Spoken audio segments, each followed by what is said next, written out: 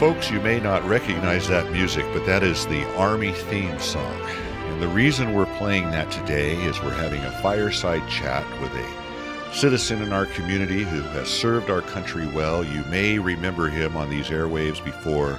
I'm talking about Mel Levey. Mel, welcome to Studio C. Thank you. Thanks for having me. Well, I appreciate you coming in.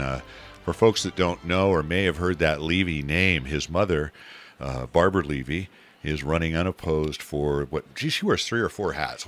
She does. She's the county assessor, clerk, recorder, and chief registrar of voters. Registrar of voters. Yeah. And she's done a fine job. I know she took over, again, some more responsibility over there. And now this is her first time elected, correct? Correct. Yeah, this is the first time elected. She was appointed just over a year ago from the assistant assessor's position. That's great. Yes. Well, she's done a wonderful job over there, and I know it's kind of thankless, and she's really busy this time of year, of course. She is. But and Mel's dad, people might know, Arnie's humidor, Arnie Levey. Yes, yeah. He retired from McDonald's, actually, after about 40 years, and about 2 years ago opened up Arnie's Humidor over on West 18th Street. Kind of a dream of his. And it was, especially for the last decade or so that he was working at McDonald's. He kind of had that dream of opening a shop and inviting all the guys and gals in to relax and watch a game and smoke. So. Yeah, I'm not a cigar aficionado, but I like the smell of them. I don't know why, and I'm really pleased to see. Seems to have a lot of people come through there. A lot of the politicos, they seem to have a little barbecue or a meet and greet over there. It's become kind of a happening place to be. It's true. There's a great spot outside to barbecue, and there's a couple of lounges in there. So yeah, it's kind of turned into a great spot to have get-togethers, and folks have had little fundraisers there and everything. So yeah, it's really successful, and I'm glad to see that. And it's nice when.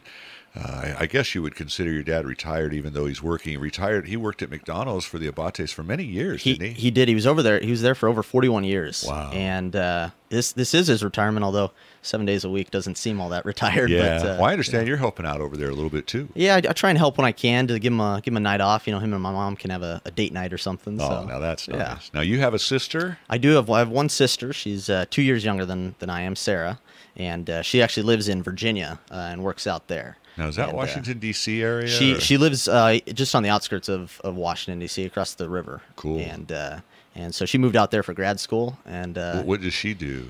She works and does a lot of works with a firm that represents cruise lines. Oh, wow. And so she works a lot with cruise lines and different legislation that's coming up pertaining to the cruise industry. Did you guys get along well as kids? We did. We went to Our Lady of Mercy School. And I heard that. Now, was that here in Merced? Yes. OLM? Yes, OLM. Until 8th grade, and then you went up to Modesto? Right. And we actually where we lived was just down the street, basically, from Our Lady of Mercy. Okay. And so we used to walk there a lot of times, just the two of us. So, no, we've gotten along great since we were little kids. She may have a different story to tell. Yeah, well, sibling rivalry. I didn't have any brothers and sisters, but boy, I watched some of them practically kill each other, but they're best of friends when they get older. So I'm glad to see that you have a good relationship with your sister. Yes. Let's talk a little bit about you. If people don't remember Mel Levey, they've heard that name. You ran very recently in June, I think the election was, for, what was it, congressional district? Yes, I ran for the congressional district House 16 seat. And here in California, so that was Merced, Madera, Fresno, and there was quite a few people in that race. I remember we had you in. There was Bothello, I believe. There were six different candidates in the race, including the incumbent, and of course two of the 6 went on. Yeah, and I've been in that position. So. It's a tough one. It's very eye-opening running, isn't it? It is. Obviously, that was my first race. And it's a different experience. Would you come away? Some of the things you came away from running for public office. The biggest thing, and I guess right off the bat, is folks do want answers, and luckily I was willing and able to study and research and learn and put my positions out there. But the idea that folks just want some 30-second soundbite, that is not true. Right? They want real answers, especially when you're talking to them face to face, meeting them at their doors, and so that was probably the neatest thing. The other side of running for office is the money side. Yes. And that's always fundraising and fundraising and doing that, and that's always tough. But it's hard to ask for money, isn't it, from people? It is. It's a skill set you have to learn. But the other thing is, folks are very generous with their money when it's something they believe in, and so you have to just articulate that and get them on your side, right? get them That's to believe. true. It's neat, the wide variety and diversity of people you meet. It's interesting what certain people's issues are. Some people have one issue. Some people are more broad based. I really enjoyed meeting people and just talking to them. You had a pretty big district. It encompassed Merced. Yeah, it goes all the way down to Fresno. Yeah. And for me, it was a great experience. I'd been gone, off and on in the military for about 11 years. Right. And, deploying and then coming back. And so, I'd maintained my residency here because I knew I wanted to come back home eventually. But, Right. But for me, it was a great opportunity to come back home, right, following my, my last deployment was just about a year ago. So, Right. I just come home from Afghanistan, and what a great opportunity to just meet folks and learn more about the area and try and contribute to the dialogue. Yeah, So, when you say home, you obviously sound like a Merced native. Your family's been here over 140 years in the area, so this is truly home. It is, yeah. And you feel invested, like you say. You did serve our country for many months over in Afghanistan and Iraq. I think you had 3 deployments over there. I did, yeah.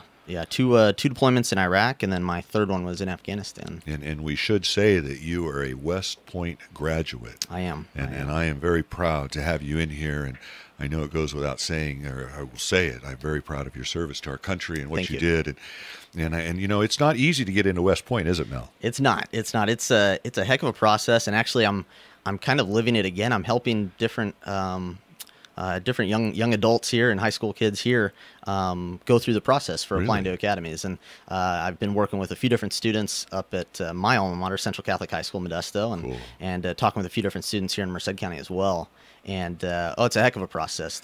Explain it just a little bit. What did you have to go through? I mean, obviously grades and education. Right. The normal college application process is, you do well in high school and you apply to that college. And the academies are similar in that you apply to the academies, but there's also some added steps. And one of the big steps is getting a nomination from a congressperson or a senator. Wow. And so it's a whole separate application process that most of them have set up, and they have committees that kind of review candidates who might be eligible for a nomination.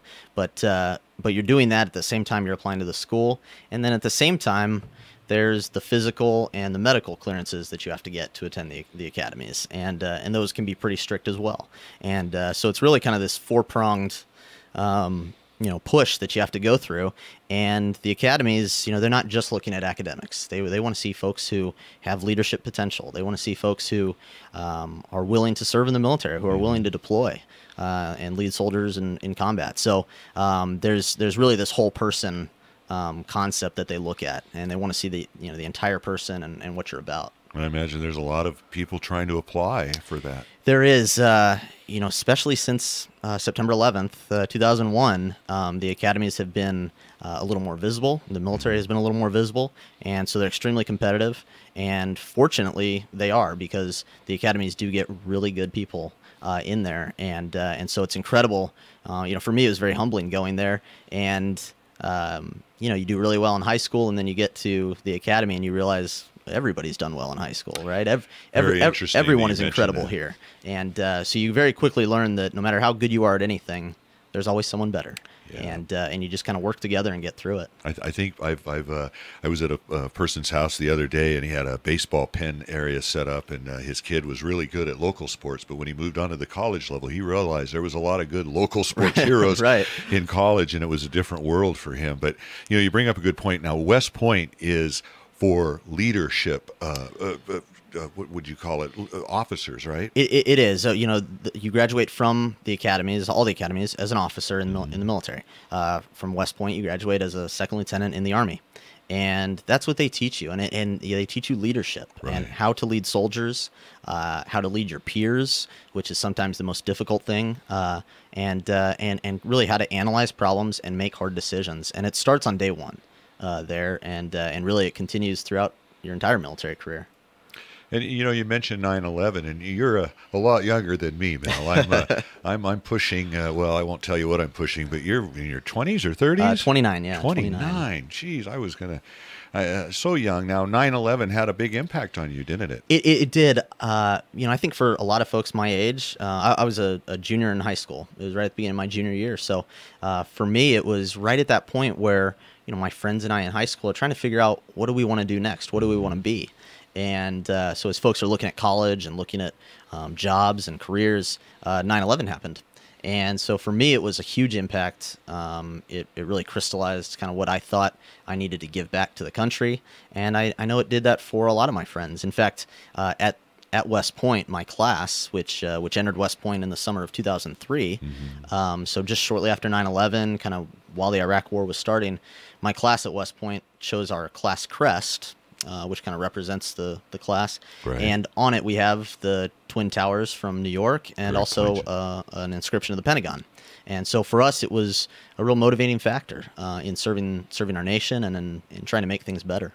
You know, when you say serving our nation, I know at that time it seemed like we had a great unity in our nation. We did. And I don't know if you would agree, I think we've lost some of that. I think we've lost a lot of it, yeah. It's very disappointing. I know that at the time 9/11 happened, I guess the last big event would have been Pearl Harbor. I know that Right. that was brought up, never forget, that day will live in infamy. And I think 9/11 should be just as poignant in our minds, just as forefront. And I know that a lot of folks have kind of lost that emphasis. And we're one of the things I think that's frustrating for me, having never served in the military, is watching what's going on over there now in Iraq.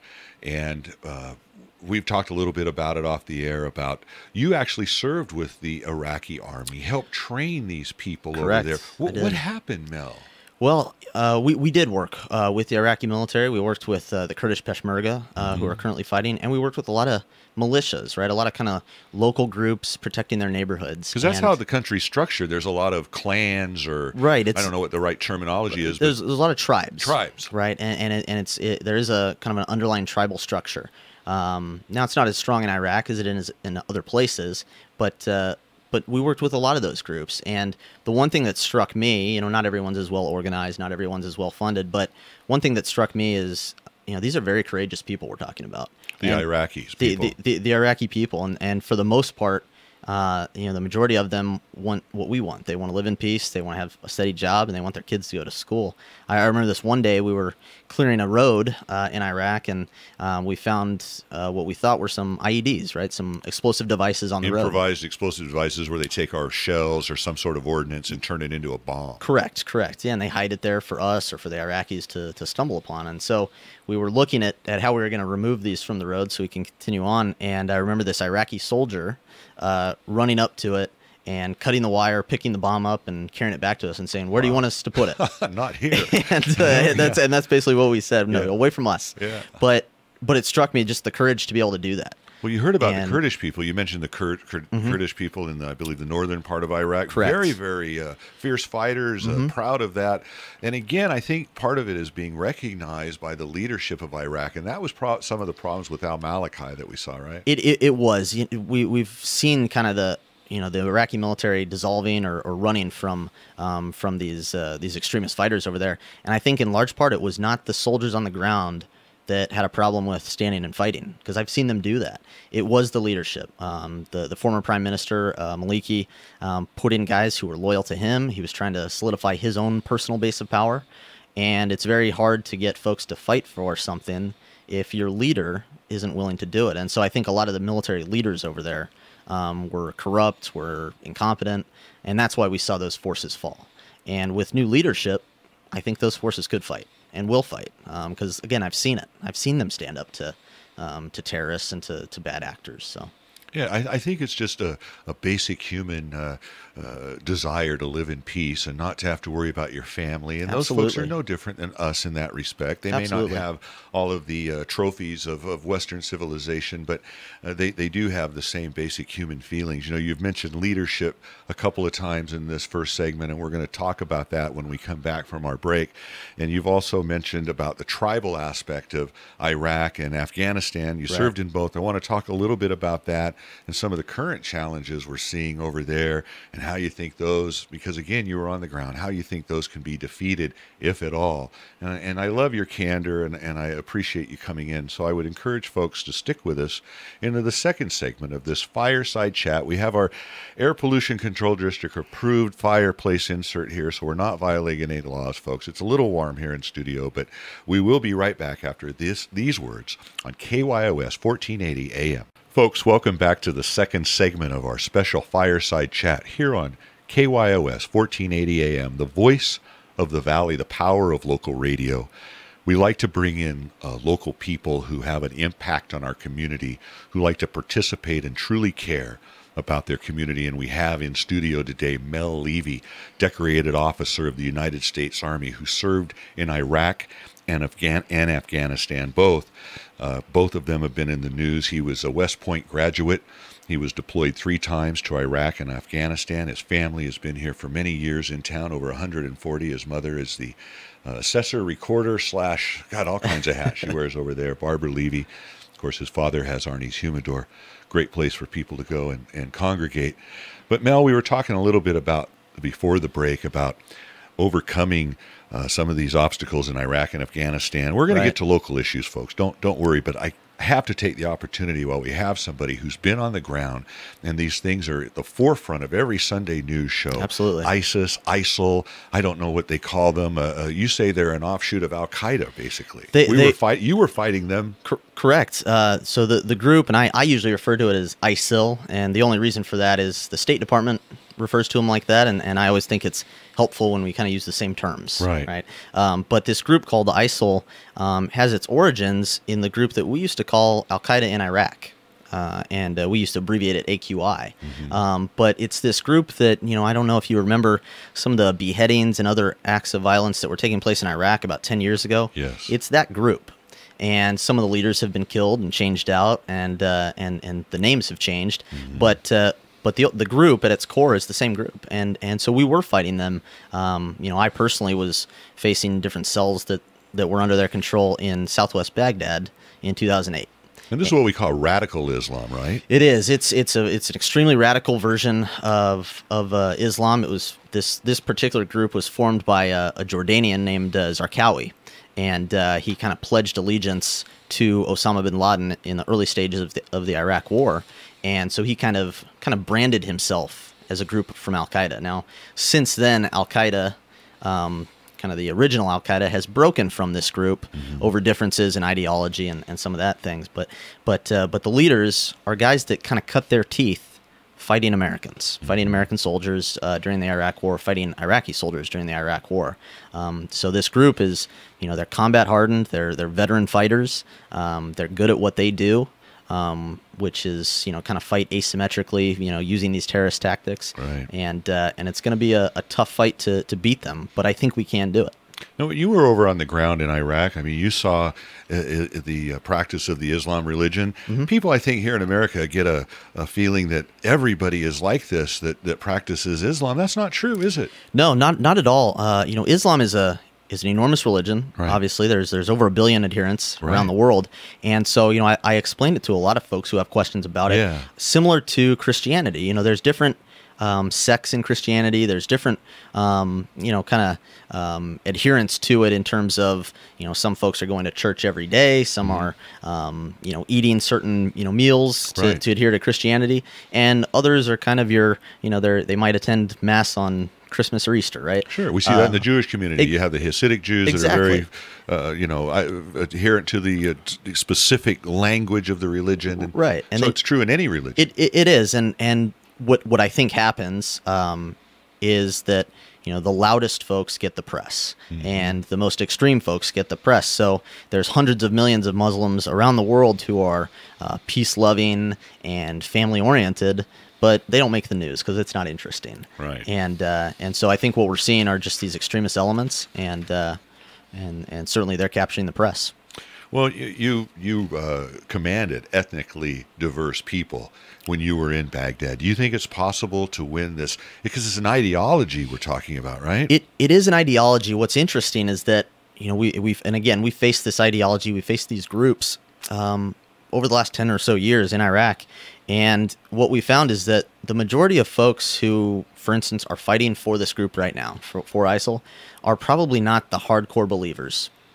And what we were able to do so successfully during the surge in Iraq was create cleavages, basically, gaps between the hardcore believers, which is a small number of extremists who really adhere to this ideology, and kind of the vast majority of their fighters that they enticed with money or different riches. Right. And I think it's possible to do the same now. And what it's going to take is good relationships built on the ground with these people, right? To understand what their issues are, whether it's unemployment, whether they feel marginalized within their own society. You're right. But the vast majority of these groups are not extremists, right? They are fighting for other reasons, and it's a matter of being nuanced enough to understand those reasons, and then being focused enough to address that, and then go after the kind of unreconcilables, the hardcore folks at the core. And with those folks, there's just no reasoning with them, is there, Mel? There's not. For the most part, to defeat them, you're going to have to kill them. Yeah, it's something that they have that thought has to be eliminated. And right. It's like you say, poverty, education, those things just are breeding grounds for these types of people because they prey upon those folks. We've made a tremendous investment, folks that would say, gosh, they're not appreciative, but they really are because you've seen it. And there are folks that are appreciative, and we're just hearing about a small group. Right. You're absolutely correct when you talk about poverty and joblessness kind of helping breed this. We see it in the States in terms of gang violence, right? A community, and we can talk about this. Is it? Right, and we can talk about it a little later. But it's a good time to talk about it. We see it in our own community. When you have poor areas and folks who feel like they're on the fringe of society and they're marginalized, they're much more likely to turn towards activities and beliefs that reinforce that, right? That tell them that they can get what's theirs by taking it, and that's what we saw in Iraq. That's what we saw in Afghanistan. But you're absolutely right. We would build a school, and the mothers and fathers were happy their kids could go to school. Right? They were happy to see their daughters being able to go to school, sometimes for the first time. Yeah. So they're not all that different. There's of course cultural divides to reach across, and that's where it's going to take leadership. I'd love to see better leadership, more leadership from the White House and from the higher levels of the administration on the problem in Iraq and Afghanistan. How do you feel as a warrior, as a soldier, when you see our president currently try to distance himself? This isn't a war, it's just an air campaign. Don't you think we need to call it what it really is? Absolutely. I said earlier that, I think it's helpful when we all use the same terminology. And that's because when we're going to talk about an issue, to make sure everyone's on the same page, you have to call it what it is. And I do not believe that ISIL will be defeated without men and women on the ground with guns in their hands. Which is what you did. Correct. And now I don't know if those men and women are going to be Americans. I don't know if they're going to be Iraqis, Syrians, Kurdish folks. But the fact of the matter is, these hardcore elements of ISIL will not be defeated except by people on the ground with guns. Now, we can help with air power, but it only goes so far. Yeah. And it's really going to take President Obama and his key advisors engaging with the new Prime Minister of Iraq, al-Abadi, and in a way that he didn't do with Prime Minister Maliki. And that I think that's probably my greatest frustration over the last several years in our policy towards Iraq is the distance that President Obama put between himself and the entire peace process. He wasn't willing to engage with his counterparts, and it showed them that he wasn't invested in it. And President Bush, for all of his faults, did engage with Prime Minister Maliki, and he took it upon himself to help mentor other leaders around the world. And I'd like to see President Obama do some of that because he is failing right now. You'd like to see some leadership, I think, is what you're saying. Absolutely. And we've used that term several times. And when we send young men into harm's way and they don't come back, it's very, very difficult when you don't have leadership that realizes what those sacrifices are. And I know you saw those sacrifices firsthand. I did. One of the things we're going to talk about, and we're going to finish up on the national scene, is Afghanistan. You were over there too. Right. Karzai just left. Didn't even thank America for what they did. Right. If he would have gone outside of Kabul, he would have been not in good shape, and he didn't seem to appreciate. I hope the same thing doesn't happen there. Do you think we should be leaving troops in Afghanistan to make sure the same thing doesn't happen that's happened in Iraq? I do think we should. Fortunately, we just signed an agreement with the new Afghan president, Ashraf Ghani, to leave a residual force there. I'm not positive that it's big enough, but it's at least a start. But you're absolutely right. We've spent a lot of treasure and, most importantly, a lot of blood in both those countries, Iraq and Afghanistan. And I lost soldiers and friends over there. And so I hope that we, they kind of say stay the course. I hope we stay the course because we are on the right track. It's hard work. It takes a long time. And the key thing, and again, I go back to President Obama and his leadership. The key thing is he must engage this new Afghan president. You know, what's terrible is for the last year and a half or so of the Karzai administration, President Obama spoke with him maybe once or twice. Yeah. If you think about it, we have tens of thousands of American troops. They're our closest ally over there in that fight. And our president is barely speaking with their leader. Yeah. Can you imagine FDR and Churchill not speaking during World War II? Right. No, I can't. You know, of course, the way to win these fights is to have close cooperation. And the president, our president, I don't think has done a good job of building those relationships. And so I see President Hamid Karzai leaving office and kind of taking jabs at Americans, and it's disappointing, but I think, what could our leader have done to change that perception? Yeah.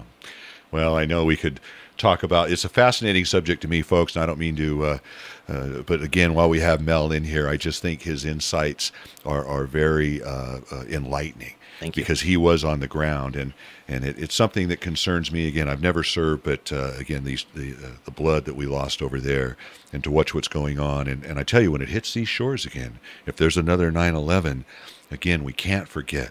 We can't forget why we were over there. Absolutely. That we hear that we're war weary. Well, let me tell you what, if we have another 9/11 here, we will not be war weary. And I think we always need to be vigilant. We always need to realize that they throw rocks at the lead dog, folks, and the United States of America is the lead dog on the block. You know, let's talk a little bit about local issues. You wrote a very nice editorial in the Merced County Times, the feel-good paper of Merced, we call it. And your editorial was quite biting.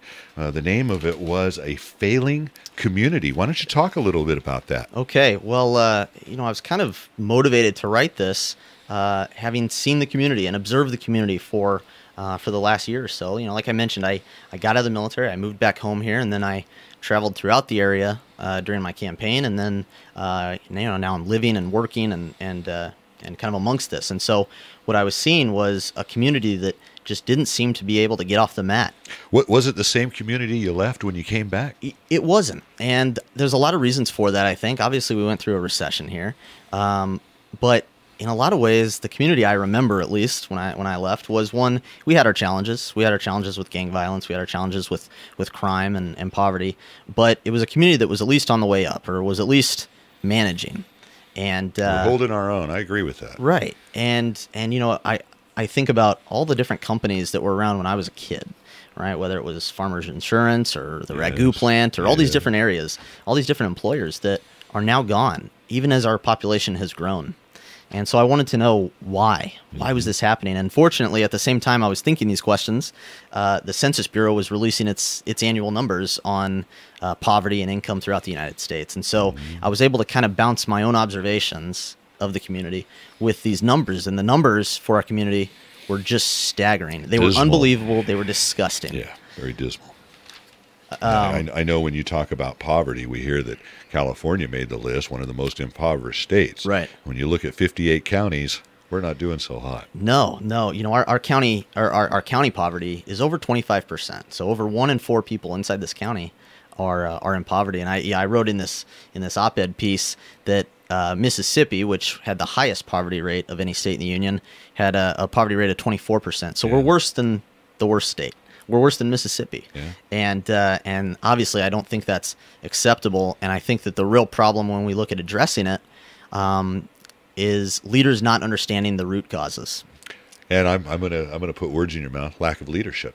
Absolutely. I always go back to leadership. I went to a leadership school. I was a leader in the military. I served under great leaders in the military. And I firmly believe that darn near any problem can be solved with good leadership.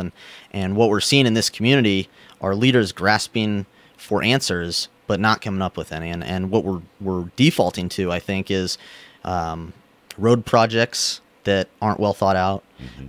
We're looking for any type of business to come in here. You know, I hear folks around Merced all the time talking about why we can't be more like Turlock. You know, why we can't have shopping like Turlock on Monte Vista. And in the article, I kind of addressed that our income is so low. Yeah. It's about $25,000 per year lower per household than Turlock. And so if you are an employer, if you are a business, if you're a shopping center, you know, that wants to come in, you're not going to go to Merced because we have $25,000 a year less to spend. And that's the root cause. It's the income and the education levels, and that's what we need to focus on is raising those education levels, not building new roads. Yeah, I agree with you. And if people were listening to our earlier segments, the same problem happened overseas in those countries we talked about. Education, income forces people into paths that, well, they don't have any opportunity, they don't have any hope. And we see that here in our own community. What would be some of, obviously the Walmart distribution center was a tremendous loss to our community. Right. Well, it's funny that you mentioned kind of my overseas experience, and in large part, the conclusions I've reached about Merced and other areas of our home here are influenced by what I saw overseas. And each community kind of resides on the development spectrum somewhere. And if you think about a community like San Jose in your Silicon Valley, they're very well developed, and their income is high, and their education levels are high. They're very far to the right on the development spectrum. And if you think of a place like Baghdad, where I lived for a while, they're very low on the development spectrum, far to the left, right? Merced, I think, is farther to the left on the development spectrum than our leaders and a lot of people here think. And that's why I wrote the article. That's why I put the numbers out for why our income is so low and why our poverty is so high. Right. Because I think we're further to the left on this development spectrum. And so when you're looking at addressing it, you have to go back to the core reasons that it's like this. And the core reason is crime and education. Countywide, our rate for 25-year-olds and higher, right? So 25-year-olds and older who have a high school degree is under 68%, which basically means that almost 1/3 of the county doesn't have a high school diploma. That's hard to attract employers, like you said. Not only people that you don't have the money to spend, you can't even hire them. Exactly. I've talked to a few folks who worked out at the AT&T call center. Yes, loss of over 500 job folks. Oh, terrible. And one of the reasons that AT&T told those employees in meetings before they left, they told those employees that they had to close was due to some of the education levels and some of the discipline problems they were having with the workforce.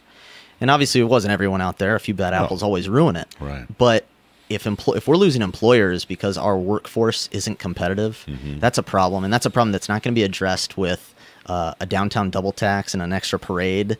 It's a problem that's not going to be addressed with a new road project. You're talking about Parsons Avenue? Absolutely. One of the things that I think a lot of the local leaders and the city council and the mayor and other folks look at is, they can show tangible, concrete evidence that they're working if we have a road project. Mel, I'm going to have to, I totally lost track of this clock up here. Folks, I want you to stick with us into the final segment. We're going to pick up that Parsons issue. It's such a fascinating conversation. I lost track of the clock, but you're going to hear it all. We'll be right back on KYOS 1480 AM. Folks, welcome back to the third and final segment. It's going to be a little short one here on our special fireside chat here at KYOS Studio C, 1480 AM. We have in studio Mel Levey, fascinating guest. He was so captivating. I went over in the last segment. So like I say, this segment's going to be about 13 minutes. Mel, thanks again for coming in. Appreciate it. Thank you. We were talking about issues in the city, some of the lack of leadership, some of the directions we're headed that, grasping at straws. And you mentioned Parsons Avenue, and I think you mentioned that in your op-ed piece about that. I did. I know one of the things this has been bandied about since 1950. Some of the council members are still confused. They don't know which way to go. What's your take on Parsons Avenue, Mel, living here in Merced? Parsons Avenue, and I actually grew up, my parents' house was about 3 blocks from Parsons Avenue. So, I used to ride my bike along the street, and this idea that we're going to put all these improvements into Parsons Avenue was first started in the 50s, like you said. It's a completely outdated project. Right. It needs to be scrapped without spending and wasting any money on a study to see if it should be scrapped. Our leaders should be able to use some analytical thinking and some common sense to determine that a plan from 1959 no longer fits. Right. And again, the idea that we're going to spend on road projects and that's somehow going to make employers more likely to come here is just the most off-base thing I think I've ever heard. So what we need to address are the core issues. The core issues are crime and public safety. We need to get our police force out there aggressively fighting crime, preventing our kids from joining gangs. Yeah. Because when a kid joins a gang, when a young person joins a gang, it then prevents them from usually attending college, usually graduating high school. And, I already talked a little bit about some of our low education levels. That's the ultimate reason why we don't have employers coming here and we don't have things moving forward. I read an interesting article not too long ago, and it talked about education levels and kind of corresponding income. And this study basically determined that for every 10% of a population that has a college degree, the average income in the area for everyone, not just those with college degrees, for everyone, goes up about $8,000 a year. Mm-hmm. And if you look at communities in the Silicon Valley and kind of compare them to the Central Valley, it holds true that that education level impacts the incomes of everybody. Right. And so, if we could keep folks with an education in this area, the income for everyone in the area would go up. And you're only going to do that from within. Right. We can't just lure people into Merced anymore. You have to get our students graduating from high school, attending schools like UC Merced, and then staying in the community. Right. And it has nothing to do with a road out to the UC. Yeah. It has nothing to do with any of that. It has everything to do with teachers keeping students in the classroom and police officers keeping students off the street. I'm sure you've seen it, your own friends. I know I saw it in my peer group. Everybody left. Yeah. Everybody left. I mean, you had a few that stayed. Right. And people trickled back. I trickled back. And you trickled back. I'm here. Yeah, and you feel invested in the community. Like, say, you come back and you see these things like, what happened? Where are we going? One of the interesting, when you say research, you heard on Parsons Avenue that the reason we're doing Parsons is there's a mile between M, G, and R. And that's not really true, is it? I heard that, and actually I heard it on your show, and it prompted me to go for a drive. And so I went for a drive down Olive and measured the streets. Yeah. And they're not a mile apart. Yeah. And, G to M is about half a mile. Yeah. M to R is about half a mile. I was going to say, that's a long mile for me. and so they're not. And again, I think it just speaks to, some of the city council members were throwing that figure out there. And it speaks to the lack of research they were doing on the issue, right? So if you don't even know how far the streets are apart, why are you speaking about developing these streets for the future? One thing that they need to do before they, open their mouths and espouse their ideas is do the research, learn about this. Well, you brought up a comment about maybe they rely a little too much on city staff. I think in a lot of ways they do. And, I had some experience in the military on this because I served as both the leader of an organization at times, and at other times I served as a staff member on organizations, advising the commander. And staff are fantastic people for the most part. Right. But they're advisors to the leaders, and the leaders need to make the decisions. The leaders need to set the agenda for what their staff are doing. And I think in a lot of cases, staffers in this community, legal advisors in this community are the ones who are setting the agenda, and the leaders aren't making the hard decisions. And they're just taking it carte blanche without any sort of vetting or sifting the wheat from the chaff, if you will, right. or coming up with their own ideas about how they feel about things. Right. And like you say, as a leader, when you got reports from your subordinates, you obviously just didn't take that at face value. Absolutely. There's, it's not just a matter of kind of taking it in and swallowing it. You've got to ask hard questions, and you've got to make sure that the numbers that they're handing you or the reports they're handing you are reflective of the questions you have and of the ideas that you have. So, no, I think, with good leadership, we could certainly start to turn this community around. One of the things I talked about in this article was it took us about 3 decades, I think, to get to this point. And good point. It doesn't happen overnight, does it? It doesn't happen overnight. And I think it's going to take about 3 decades to turn it around. But you have to start, and you have to start somewhere. And so I think now's as good a time as any. And with some good leaders and aggressive leaders, not just at the city level, it's going to be education leaders, law enforcement leaders, partnering with business leaders in the community. I think with that, we could start to turn it around, and we could start to, raise the education levels in the community. And like I said, that eventually is going to raise the income levels here. Well, I think retention is a big deal. And, what you were doing, you mentioned in the first segment about helping future candidates to West Point, mentoring, if you will. And this is really where the people from our community need to help the upcoming generation. Absolutely. Make them feel welcome and wanting to stay here. Like you say, Campus Parkway is not the end all. It's what's on the side of that road, what's going to happen, who's going to be driving down it daily, not just getting the heck out of Dodge. Campus Parkway is no good if local Merced kids aren't aren't using it to drive to the UC. Yeah. Do you have any feelings on, Castle's been a big deal out there, the Right. old Air Force Base. I'm sure you've seen a realignment and things in the military. What do you think maybe some of the answers out there are? I mean, should we bulldoze it or, the space shuttle's not flying anymore. What do we do with it? Right. I'm on the side now. Well, I'll tell you. So I'll kind of tell you where I came from on this issue. When I first moved back here and kind of came home, I thought, boy, Castle's such an amazing asset with this runway and some of the other facilities. We should be trying to entice companies to come here and doing that. Having gotten more familiar with the area out there, having gotten more familiar with the story of Castle over the last 20 years, I now come down on the side that I think it's probably not a bad idea to just bulldoze the areas that aren't in use and kind of move on past the idea of Castle. The facilities out there are so obsolete. The facilities that haven't been reused, especially, are so obsolete. When we talk about enticing companies, and that's exactly what we're trying to do, is just trap them out there because because the facilities aren't good enough to use. I was just in Monterey over the weekend, and I drove through the old Fort Ord. Okay. And so Fort Ord was a huge base, Army base, that was out in Monterey, and it closed at about the same time that Castle did. And at the time, the Monterey area and the community leaders came together and kind of came up with a plan for how they were going to reuse Fort Ord, and they've done a fantastic job at reusing that base. And most of CSU Monterey is now housed on it. I saw just this weekend there was a new shopping center area with Kohl's and all sorts of other stores sitting there on the old Fort Ord. They've done a great job, but the key with them was they didn't wait. They jumped on it in the mid-90s and got after it. We waited, and unfortunately that was a mistake. But we have to acknowledge the mistake now, and I think just move on. Yeah, no, I think you're right, and it is, so disappointing. I mean, thank goodness some good things have come along, like UC Merced, and of course, Merced College is a very strong institution, and absolutely, gives, not to put everything on higher education, but both the vocations are very important here. Farming, agriculture is huge in our community. Right. Of course, at the state level, we have cutting of FFA. I've talked to another guest on another show that I thought the FFA funding was secure now forever. No, it's a year-by-year thing. Right. So these challenges are going to come up basically every fiscal quarter or whatever the periods are, fighting for what we can get. And like you say, if we don't raise the level of the water here in this town, we're going to be down at the bottom. It's true.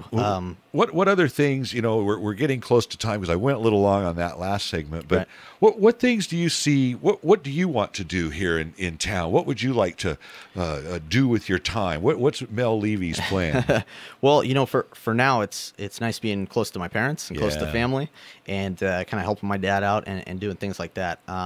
And also kind of studying these issues here and trying to add, even in a small way, trying to add something to the dialogue here. And that's why I am focused a little bit on these ideas of education. And like you said, it's not just higher education. Right. Our problem in this county and what we need to be focusing on is getting folks through high school. Right. Get them through high school. I had a little story about former Secretary of State Colin Powell. Yes. And that I told, and he was in the Army after Vietnam when the Army was reforming. And one of the new requirements that they put into the Army in the 70s was everyone coming in had to have a high school diploma. Okay. And he used to say that not only were high school graduates more trainable, better for jobs, but it showed that they didn't quit. They didn't quit high school. Good point. And I think as a community right now, we're quitting. And we're quitting on our kids. And so we need to get everyone through high school to show that we don't quit. And that's the first step in getting some better jobs. Well, I know I didn't become really politically involved until it affected me. It's kind of that saying, they came from my neighbor, I didn't say anything. They came, when something affected me, man, there was nobody to stand up. And so I stood up, and I think you're kind of a voice there too, hopefully not a lone voice. And it takes people like yourself that are interested in the community, people that have a worldview, a broader view, if you will, that can go out and come back and bring their thoughts and apply them here locally, because as we know, everything's local, not just politics. Absolutely. And the problems that you talked about that happen in Afghanistan or Iraq or other areas of the globe happen right here in our very own community. We may not call them Al-Qaeda or ISIL. We may call them Norteño or Sereno or the some other gang name, and it's just as insidious. It's just as bad. We had a murder here on our streets last week here by the Catholic Church on 11th and M, and so it does affect us all, and we really need to have the one word that we've talked about over and over is leadership. Absolutely. You know, Mel, and I really would encourage people, if they want to talk to Mel and get to know him, to stop by Arnie's Humidor over there. Let's give a shameless plug. It's on 18th right? It's just 1036 West 18th. 1036 West 18th Street. And again, I think Mel's over there a couple days a week. I tried to get him in here, and he says, hey, man, I got to work. I'm like, really? You know, but that's good. And again, I would encourage people to go over and talk to Mel, and hopefully you'll come in again. I really hope you do. And I can't say enough, and I'm sure the people listening to this show would echo my appreciation and their appreciation for your service to this country and to the citizens of this country. You know, when you're sleeping in your bed, wherever it may be here in this town, and you lay your head down, there's people over in other parts of the world that are laying down their life for our safety and our freedom. And I know that voting is very important to you, and I'm sure you would encourage people in this next election to get out, because it's a hard-fought right. We try to bring it to other people. Some people don't appreciate what we have, and I know you do. And I know people got that just by listening to you. So again, thank you for coming into the special Fireside Chat. Thanks for having me. I appreciate it.